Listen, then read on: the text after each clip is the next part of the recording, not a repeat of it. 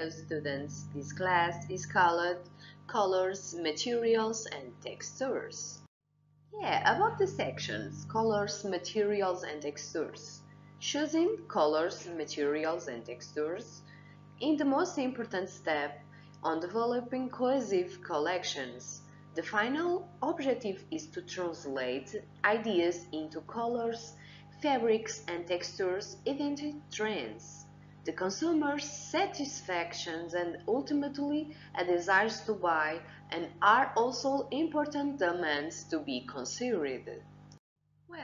Some examples. So, what's the meaning of colors? The psychology of colors is the property of an object that results from the reflection, transmission of light waves, which cause our visual perception of the world. In fashion design, colors are defined by Pantone codes. Where is an example? The code represents the game, luminosity, and intensity of your color.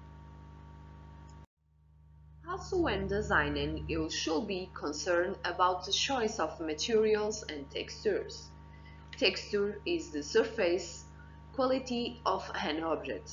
In fashion design, the texture is the surface of the fabric created by the weave or knit of the material.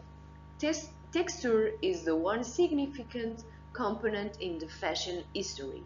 Wonderful effects can be achieved when textures are incorporated in the garment of a single color. This example, materials and textures.